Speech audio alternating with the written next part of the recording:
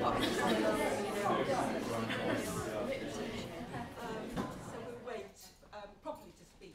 To start before he comes back, I'd just like to thank everybody, you both, for a fantastically stimulating morning. And I'd like to introduce Professor Pamela Howard to everybody. Somebody doesn't really need an introduction, but I'm going to do it anyway.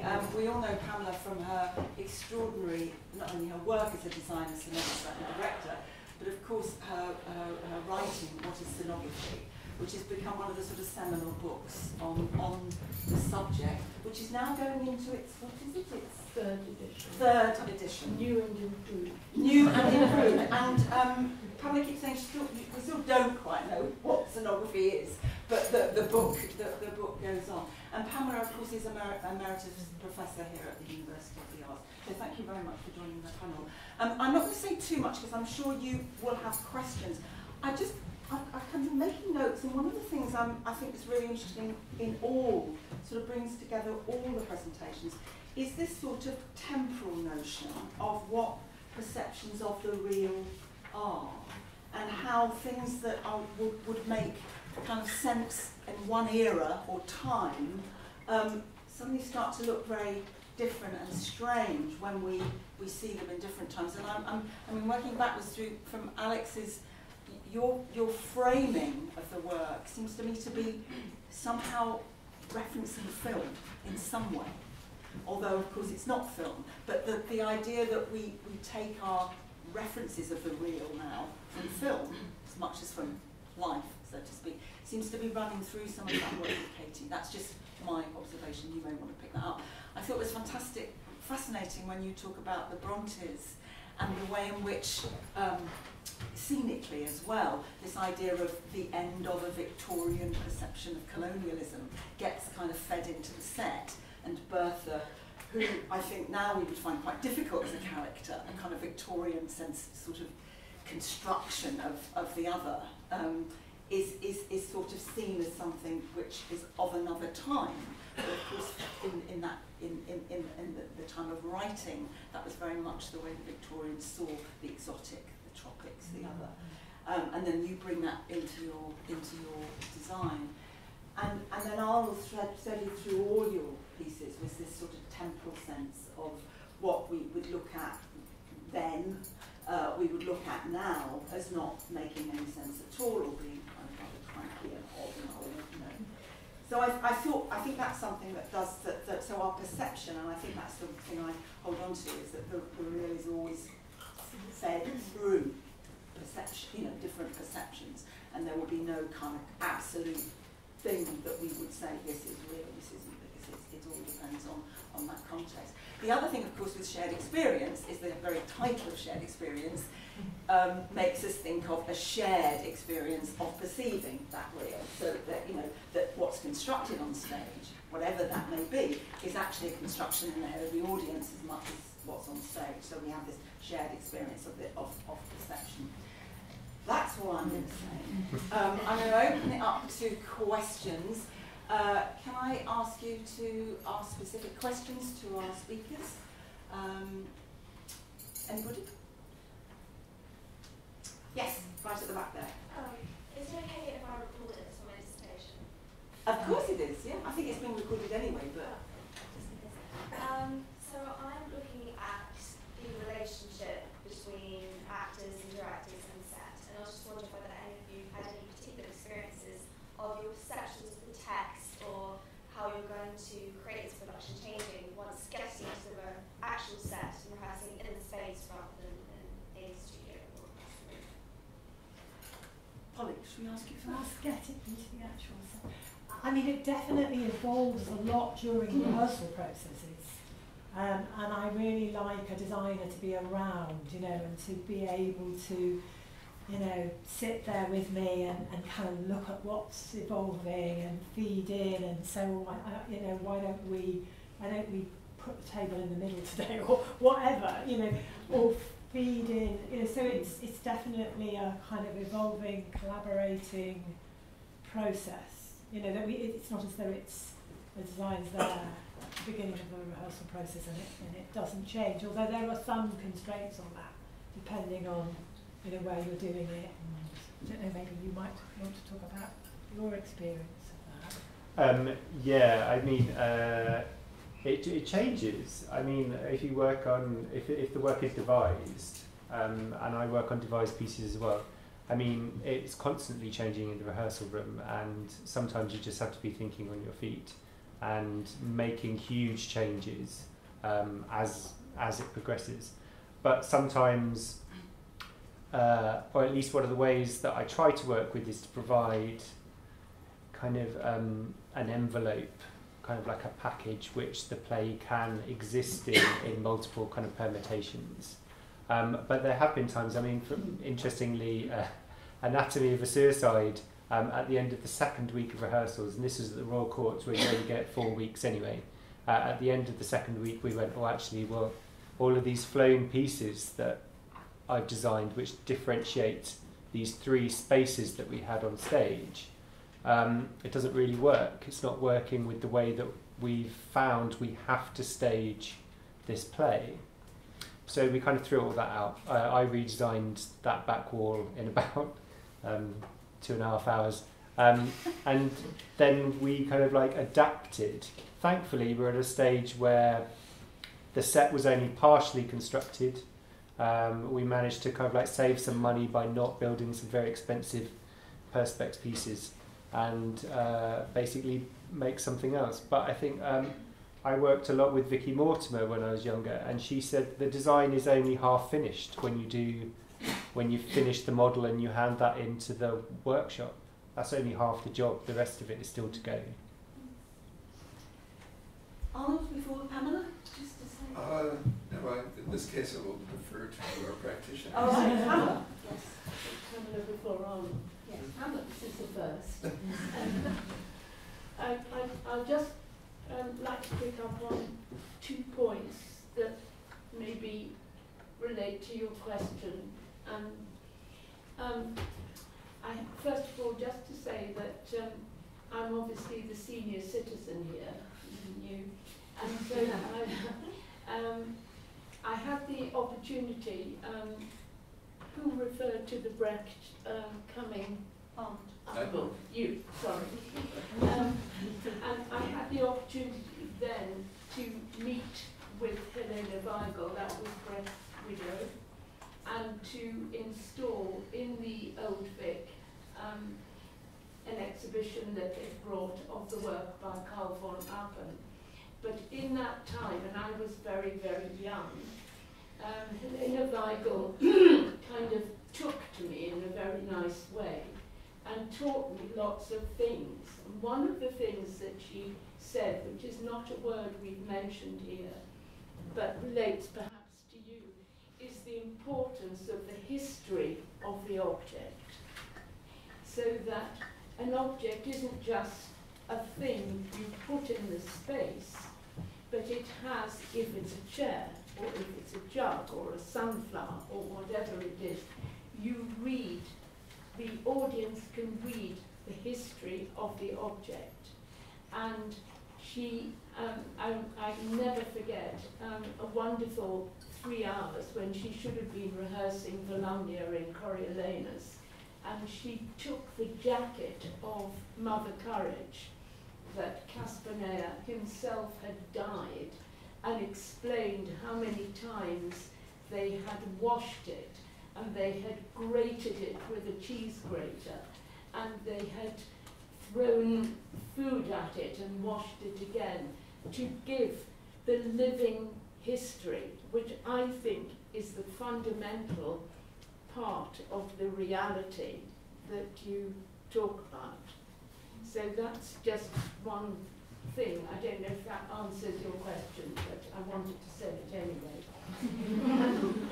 Can I just say one more thing? Yes, yes. And then I'll stop. I think that, if I may say so with respect to everyone in this room, I honestly think the word set is absolutely outmoded. And I think that we should be reading what I would call, it's not original to me, the iconography of the space, as you might read the iconography of a screen in a cathedral and know the story of it. So those are two words I'd just like to throw into the debate: history and iconography. Thank you. Can we move, I mean, that sort of answers some of your questions. More questions? I'm sure there are. This lady here, then Peter, yes. I have a question for Alex about how the design might change the genre of the plays, because I was really struck by your realist designs for not necessarily realist plays like Beckett and Sarah Kane, whereas Anatomy of Suicide I think is a far more realist play, but you wouldn't consider that a realist design. So could you talk a bit more about how that might relate to the genre of the play and why you don't consider the design of Anatomy to be realist?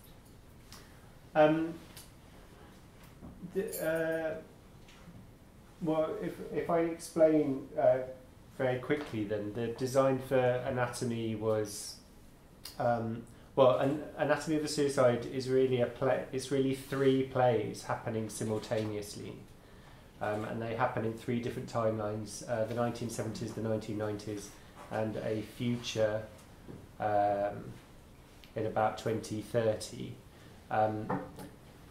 And what happens is that scenes are split across these 3 timelines, so things happen simultaneously. One of the, I mean, it's an extraordinarily fascinating piece of writing, but it's, I can't remember, I think it's about 70 different scenes when you add it all up, and it kind of like all of these different locations. Sorry, it's about 60 different scenes in all of these different locations, and the speed and the fluidity that we had to work at meant that scenically it couldn't be wallpaper and rugs and kind of everything else that might relate to the architecture of a room, for example, but that all of the props and furniture would be realistic and would be set in the period that each kind of timeline was happening at. But because of the speed, just the practicality of it meant that we had to create a far more kind of neutral space for everything to kind of work in. But I mean, in a way, I mean, there are elements of realism in the holding container, as it were, for all 3 timelines across the entire stage as a concrete box, and that is designed to look like concrete, and it is designed to look like it was cast out of slabs, and all of these pieces were really tangible, kind of realistic materials. But the way that we conceived the piece visually was much less about the realism of each individual scene and much more about giving, in a Brechtian kind of way actually, it was more about the object and the costume and the relationship between the actor and those props, rather than it was their relationship to the overall environment. Can I actually, the follow-up, because I was fascinated by 2 of the things: the water that Winnie was sitting in, and then you were talking about the chocolate and cleanse. I think everybody looking at these designs, as realistic as they are, is somehow aware that this is set, if you'll excuse me. And it's, but within it there are some real things, but the actor in these 2 cases is experiencing something actual. That actor is sitting in water. Winnie is sitting in water, but the actor is, and we respond to that. Water can't act. Cutting out the tongue is not real. It might be horrifying, but it's not real. Eating 24 chocolates is very real. And we start to think about the actor going through that, perhaps, rather than the character. So I'm just wondering if you have any thoughts about that, where the actor is subjected to something that is real in the external world. Without wanting to sound like a pair of sadists, I think that Katie and I do investigate that reality. The more real it is, the more affecting it's likely to be to an audience. and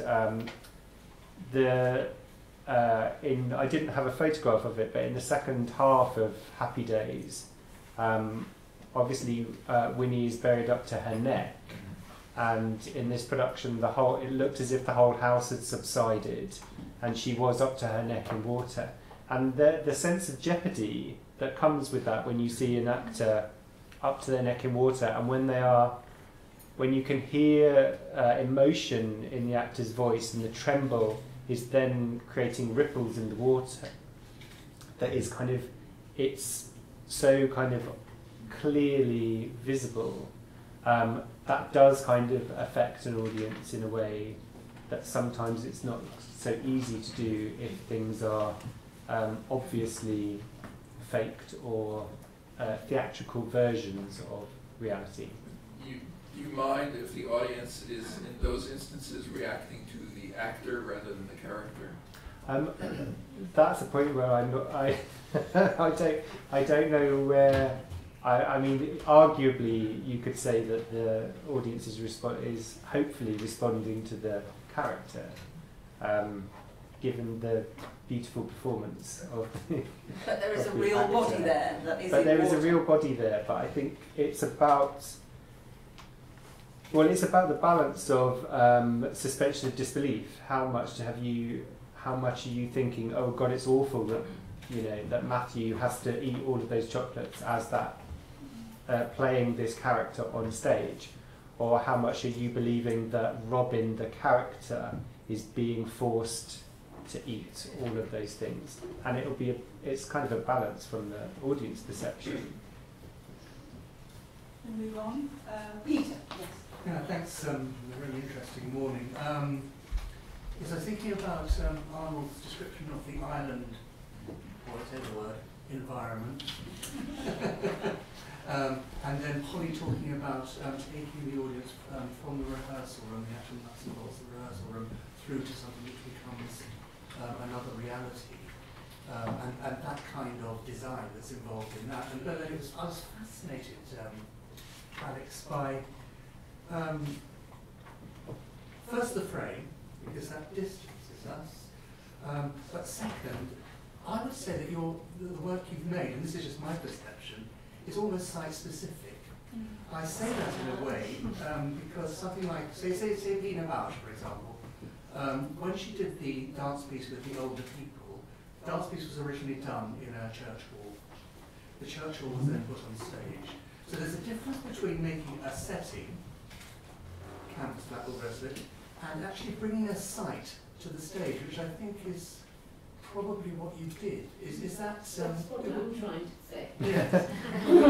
Good. Yeah, no, I completely agree. Is that accurate? Yes, I think so. I think part of our process working on these types of shows is to we kind of reverse engineer it. We're trying to remove the sense of the theatre as much as possible. So yes, to kind of like reverse it, it's as if we've taken something out of reality, a site-specific space, and kind of literally kind of airdropped it. We use the word airdrop a lot actually, to kind of like airdrop it into the theatre, and trying to get that relationship as kind of as clean as possible in terms of how they see what that is.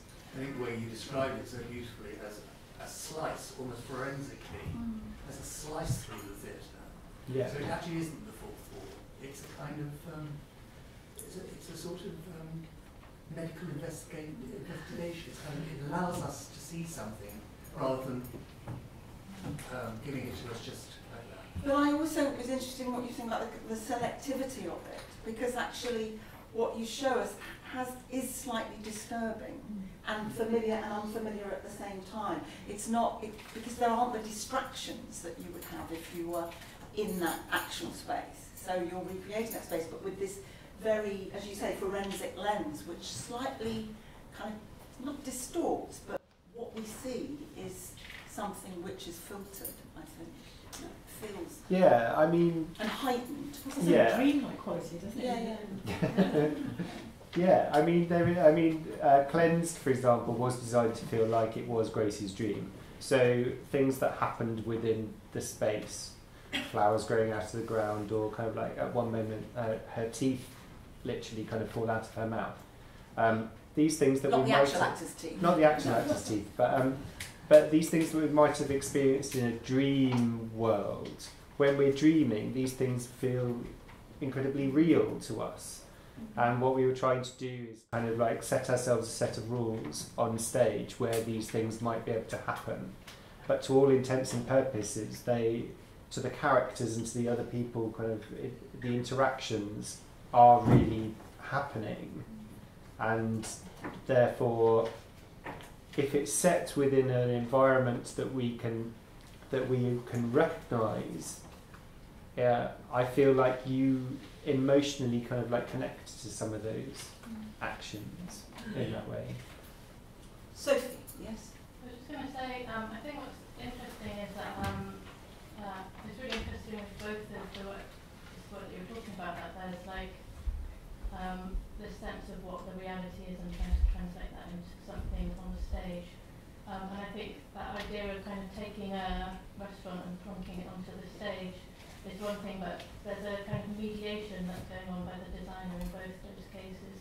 And I think that, Alex, when you're putting something real on the stage, it's not, I'm presuming it's not that you're just taking a building that exists and putting it on the stage. You're mediating in your design by trying to tell us something about what you want us to read from that performance, emphasising certain areas of it.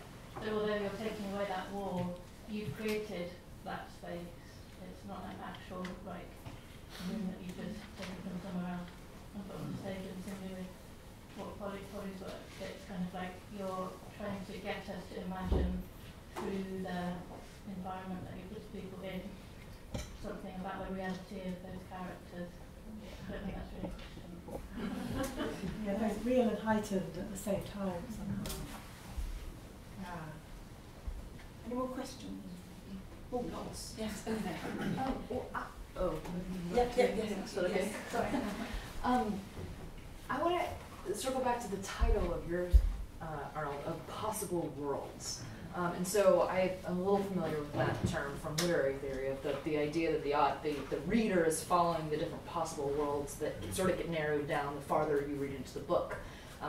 That they're big constellations, and then as the author reveals what's happening, you sort of narrow down into what the actual world is of the book. And then, but applying that to theater is super interesting. That both the practitioners were talking about sort of a different way of revealing possible worlds through the characters, right? Is that there's that degree of separation from what's possible to what we know, and then the objects of what the sort of separation is.